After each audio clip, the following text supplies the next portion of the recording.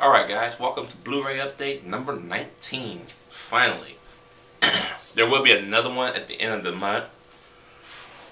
Whew. Forgive me, I just woke up like 15 minutes ago. It's not easy staying awake. But yeah, let's get started. First movie I got for $6 at Walmart? Or Best Buy? Whatever, which one? Basic Instinct. I mean, come on, it's Basic Instinct. This movie is fucking sweet. Alright. Who else could take an erotic thriller with two, at the time, top of the line actors, okay? Still get away with an R rating after receiving the NC-17, I do believe. And then just making it work, you know? But then, gonna make a bullshit sequel that sucked dick. Okay? Literally. But this one doesn't suck, okay? This one fucks the shit out of the second one. But yeah, I loved it. Very good. Nice to have it finally. The next one I have is Battle Los Angeles Blu-ray Steelbook. I love the Steelbook. Okay, if you know everything, you know anything about Steelbooks, all my UK buddies out there, you'll know this was my first one, and I'm happy to have it in my collection. Not one scratch on it. That was very nice. The movie itself is awesome. I loved it. A lot of people don't like it. A lot of people just don't like good movies. I just don't know why. But they'll go see Transformers, and those movies were terrible. Okay? But, yeah. Me, I give this one a lot of credit because it make Independence Day look like a bitch, alright? You know? If you watch my last update, you know what I mean by, because the aliens in this movie have more balls to come down and have fights with us face to face, okay? They had their own little versions of tanks. They had their own like machine guns, you know? Their spaceships were autopilots, you know? There was no damn shields and no green shields and these stupid little alien spaceships coming out shooting shit up. No. It was done right. I love it. One movie I ain't never seen until I bought this on Blu-ray, but absolutely loved it, was Big. I ain't never seen this movie until I bought the Blu-ray. And you know what? I am damn proud I bought this Blu-ray. This movie was awesome, okay? I ain't never seen that. They don't make nothing like this no more. I'm just telling you, okay? 13 going on 30 wasn't this fucking good. Yeah. I gotta switch the case though, because it's an eco-friendly case. Same as for Basic Instinct, but I'll get it. But, very good time. This is one, I wouldn't, even though it's PG, I wouldn't necessarily say watch it with your kids. Like, watch it with your wife or girlfriend or on a date or something. Because even though it's PG, you got one kid dropping an F-bomb. Yes, they got away with an F-bomb in a PG movie. They nearly got away with a sexual content scene in this movie. Nearly. This movie had a lot of stuff in here that could have been PG-13 rated, but somehow still maintained to have a PG rating. That's why I like movies in the 80s. No matter what you did in this movie, you could probably still get a PG rating. It wasn't that hard. I'm serious. Even had a little bit of a struggle rolling around on the cement stuff and still got PG rating. So that's basically like a fight scene, basically. There's a lot of stuff in here that could have been giving this movie a PG-13 or R rated, but got away with it. Can't do that nowadays. Next one is Final Destination. Picture quality is not that good. I believe you're just better off sticking with the DVD. Okay? I want to get 2, 3, and the 3D version of The Final Destination in this update, but I'm going to have to do that for October's update because didn't have time. Too busy saving money and too busy going on trips. But, yeah. What I got this for? I got this for like $12 at FYE. I seriously seriously overpaid. Even though that was the discount price, I seriously overpaid. Okay, the discount price, the regular price was $14. I'm a member, so I got it for $12.99. So I was able to save myself $2. I wanted to save more than that on this. Not a good transfer at all. But still a good movie though. Another movie I had never seen but thought it was okay was Green Zone. Yeah, it was not bad. I like how they got the color of the movie though, but oops. Here's the problem, and I think other people's updates I watched, and I will agree with them. The nighttime scenes in this movie are grainier than a son of a bitch. It is a lot of grain when a night scene comes, especially when that very first night scene comes. It looks like a swarm of bugs on your screen. I'm like, damn, y'all couldn't clean the night scenes more up than that? That was the best y'all can do? But you know what? It was an okay movie. I kind of like Paul Greengrass movies. Well, I have to, because he made the second and third Bourne movies, which were fucking amazing. Okay? Bourne Legacy will suck because he's not in it. It's Jeremy Renner. So, I guess it's basically going to be a reboot. Oh well. I won't be seeing it though. But yeah, Green Zone, not bad.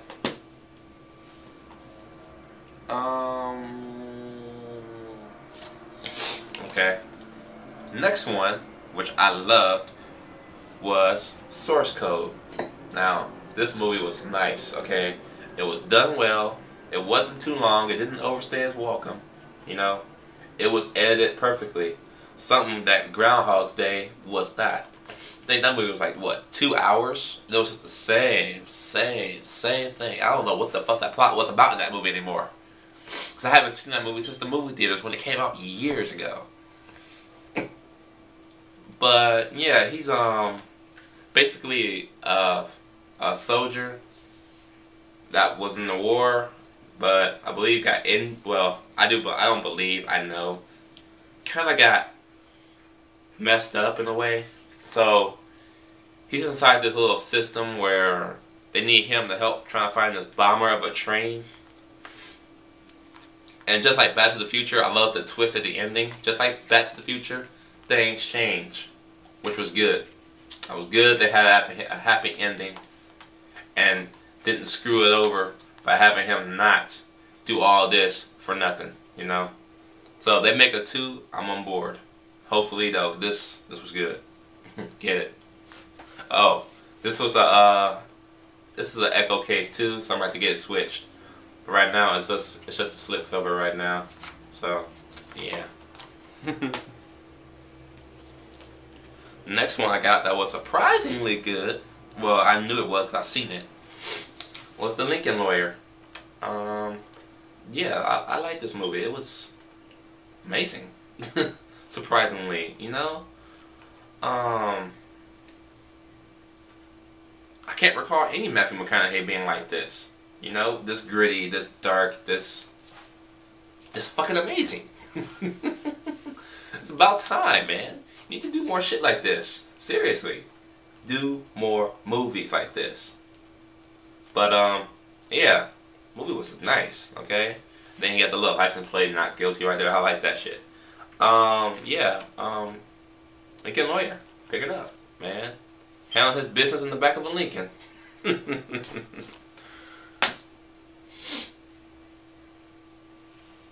And another one I ain't never seen, and I haven't seen at all. And it's like, what?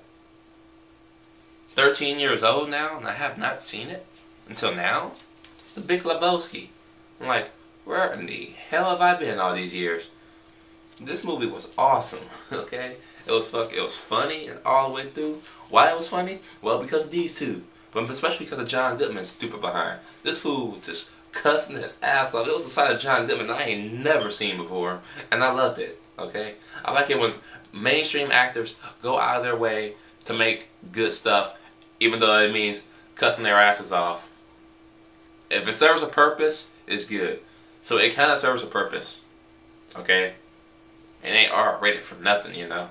It ain't like Bad Boys 2 where they were just cussing for no reason. For 2.5 hours. No, they make it work in here, you know? And I like this. I like the digibook. This is my second one. First one being The Matrix. But yeah, very good movie. I'm surprised they never made another one. I don't know why. And here's one that I liked, but could have been a little bit better. Was Paul. Yeah, I'm kind of getting bummed out on Seth Rogen movies right now. He's kind of getting to me, you know.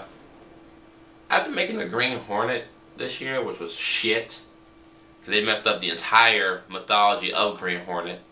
I don't know why they keep messing with the stuff. If it's written, just make it the way it is. Stop fucking with the content that's already there.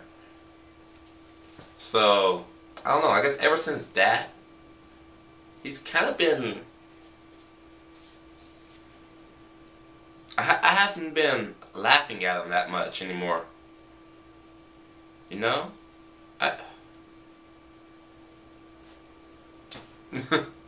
Just not funny to me anymore.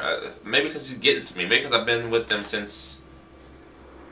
What was it? 40-Year-Old Virgin? Maybe because it's been a few years now, so... It's wearing and tearing, but... Paul... was okay. It was funny, but...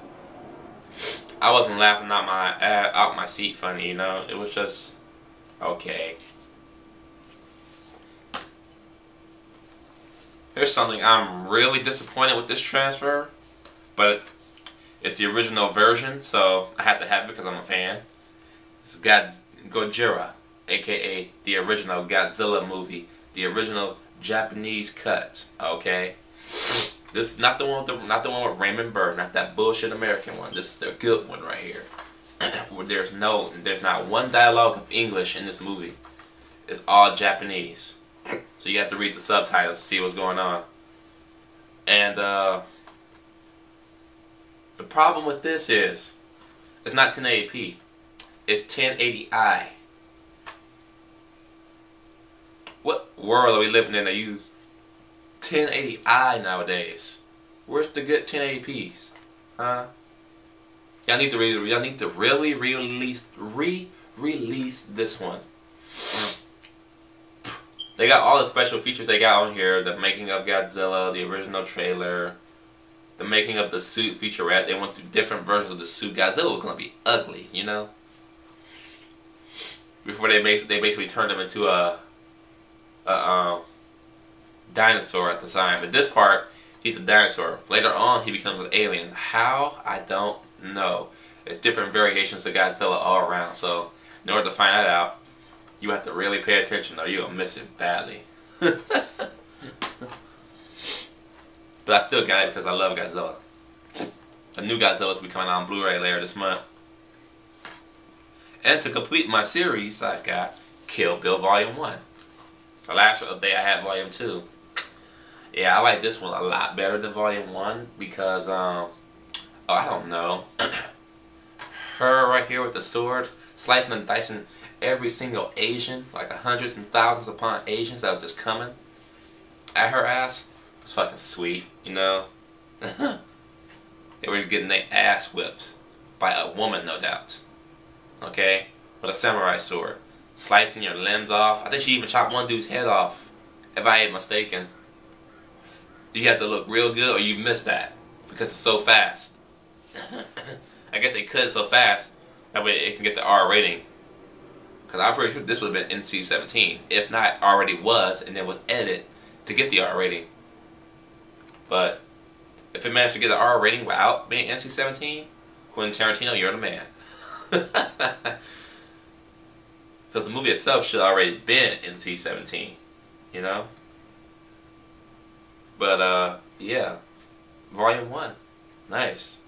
They need to hurry up and make Volume 3. The daughter is supposed to take over now. But why call it Kill Bill Volume 3 when you know, Bill's already dead.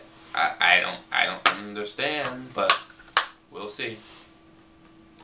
Oh yes. Finally glad to have this classic on Blu-ray. The Blues Brothers, baby. Come on, seriously. It's the Blues Brothers. You need to bring out Blues Brothers 2000 now. I know a lot of people don't like Blues Brothers 2000. I like that one a lot better. I like that one the most. I like this one too because it's a classic. But I like the second one because it's a nice, good tribute. Okay, it wasn't trying to be different. You know, it was trying to be what we grew up and loved. And a lot of people hated that. I don't know why. I kind of respected that. Because it was just a tribute to everybody else. They lost like almost the entire cast in the first movie.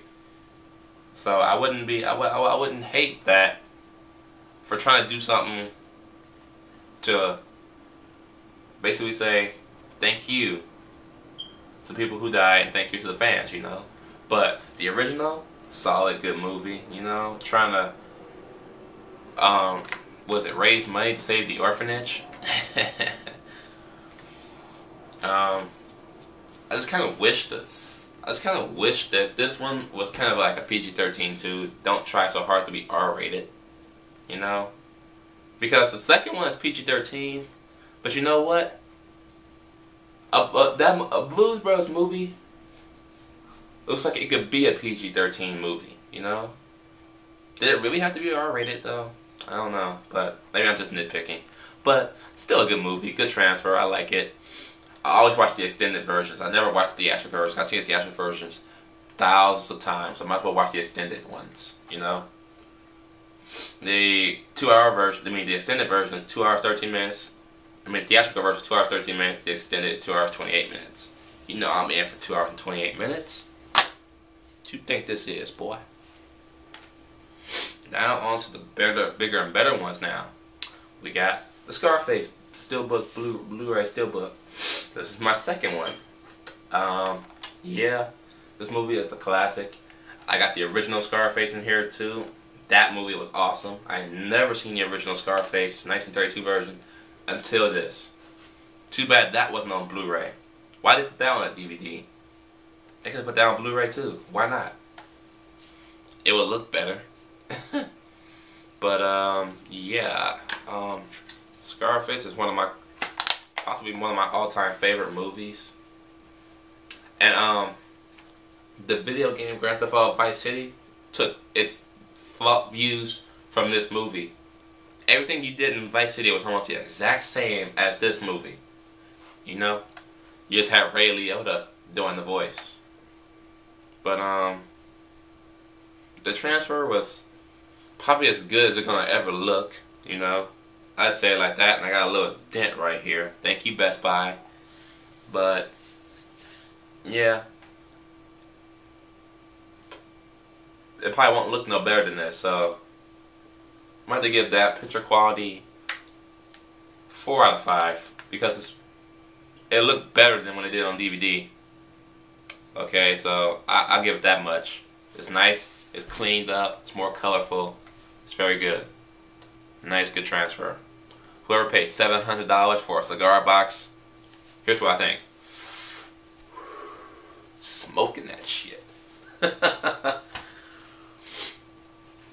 And another one people kind of bitched about was the Star Wars set. This is the complete saga. Of course, I had to get it because I'm the all-time great Star Wars fan. Have been since I was a kid. And I know there's a lot of changes in here. Like they have CGI Yoda in Episode 1, which was kind of good to me because now that CGI Yoda will go with the other 2 CGI Yodas in Episode 2 and 3. So that series in itself is kind of complete now that he's the CGI version and not a dummy anymore. You know? But a lot of people don't seem to like Episode 1. I don't know why. It's fine to me. I mean, what? There's not that much action. It's an origin story, okay? Origin stories don't have a lot of action in it. It's supposed to be telling a story, which it does.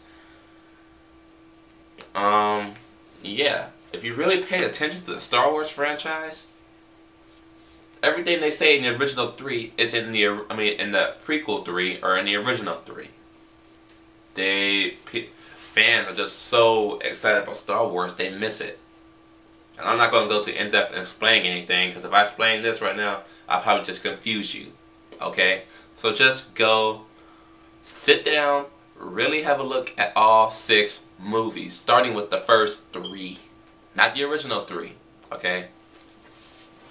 The only thing I can say wrong with episodes 2 was the bad acting between Hayden Christensen and I said Naomi Watts. Natalie Portman. You know? The same thing can be said in episode 3 with their dialogue, but I still like the first 3. Alright? There's nothing wrong with them to me. Why? I mean, just because Darth Vader turned out to be a whiny little bitch, isn't that every villain in every movie? So why when George Lucas does it the way he wants it to, people bitch? No, I'm not a George Lucas fan. I didn't even know who he was until this movie came out. Well, not to this movie, but to Indiana Jones came out. Okay? But people have got to realize, the changes he made to this collection is probably the way he wanted it to be from the beginning. Okay? He's probably doing it the way he always wanted it to, but didn't have the technology to. He probably seriously didn't have the technology to make CGI Yodas do all 6 movies. I wish he probably would have. That would have been nice to have CGI Yodas do all 6 movies. But again, I'm not whining. I'm not nitpicking. I enjoyed it. One I have not seen yet, not open yet either. It's Risky Business. Got this for $10 at Target. I heard some good things from a lady at who was serving me at Outback. I told her I had bought it, and she said it was very good. So I'm gonna give it a watch pretty soon. But one I did watch and did enjoy to the fullest with Bridesmaids. This movie was, oof, my goodness gracious, this movie was funny. Okay? But especially because of her, Melissa McBride. Oh man, this girl is, I mean not McBride, Melissa McCarthy. This girl is adorable. You know that? She's big, but she's funny. I gotta give it to her on that one. I can't knock funny people, you know. Oh, just an all-around good time, you know. Pick this up. It's not a chick flick, so I don't know why people keep saying it's a chick flick. No, the fuck it's not. Stop bitching and go enjoy a good Judd Apatow film, okay? I'm a Judd Apatow fan, so you know I'm getting all of his movies. Y'all should too. There's nothing wrong with this, alright? Me and my girlfriend sit here and watch this. We had a laugh. We had fun. Okay? That's the point. And they wearing all pink. Mariah loves pink. The back of the case is kind of pink too. She loves pink, so yeah. Of course she loves the movie. Oh yeah. Finally glad to have this. Beetlejuice. But the case is kind of cracked right here. I got 3 cases that are cracked at the tip of here, so I'm going to have to get some new cases for these. But it's okay for now because I'm going to be switching them out anyway. Because this is, it's also, oh, no, it's a regular case. It's a regular case, but it's chipped. Now, it would have been okay if it was an Echo case, though. But the movie, oh, my God, they're going to make a sequel to this. I got to say one thing. If y'all make a sequel to Beetlejuice, you need Michael Keaton back, okay? And then, I don't know, you need Tim Burton back, okay? You can't have Beetlejuice without these 2, okay? And Beetlejuice is another example of PG movies dropping F-bombs. Even Michael Keaton dropped one in here, okay? Squeezed his balls to make a hunky noise like a clown and still got PG rating. I mean, you could just get away with it back then. Why can't we get away with it now? Have some fun, Hollywood. Have some fun. Okay? Stop remaking shit. Okay? Use your minds. Y'all were good at that in the 80s and the 70s and 60s and 50s. What's wrong with today? But anyway, Beetlejuice, very good. I loved it. And here's one that probably would have been R-rated when it came out. And I do believe, yep, that the Blu-ray version of Dumb and Dumber is an echo case, so I'm gonna get that switched. Yeah, this movie would have been R-rated. I ain't kidding. There's a lot of things in here that borderline disgusting, but funny, you know? They actually show what the spit looks like when he spit on his sandwich. It was green and black, like, I think it was tobacco. Like, ugh. Oh, my God, man. I think the dude that spit on Jeff Daniels' sandwich, I believe he was getting ready to rape Jim Carrey in the fucking bathroom. If you know what I'm talking about. If you know what I'm talking about, you know what I'm talking about. Because he pulled his pants on, this motherfucker wearing a thong. What the fuck? Really? Hell no. Jim Carrey on the floor sucking his thumb. Jeff Daniels come in with his foot on fire, knocked his ass out by accident, and stumping it in the toilet. That was funny shit. Yes, I'm glad to have the real version of this movie, finally. But, yeah, I enjoyed it. Me and my girlfriend watched this on Netflix Saturday night. The real one, too. And, we enjoyed it. And one that I bought yesterday, but haven't opened yet, but have seen the movie, and was just balls to the wall funny. Talladega Nights, baby. Oh man, this movie. This was an example of Will Ferrell at his best right here. He's making a lot of dramatic stuff now, which I praise him for, because he does like he is kind of turning into a dramatic actor now. Jack Black needs to do the same thing, because his comedy is kind of running dry right now. Seriously. I mean, he was good in King Kong. He should keep doing dramas. I like it. But this is one of the greatest comedies I think Will Ferrell's ever done. I don't like Old School. I really don't. But this one, I had a laugh at. And you know what? It'll probably be the only movie that with John C. Reilly in it that I'll own, because I really don't like John C. Reilly. I really don't.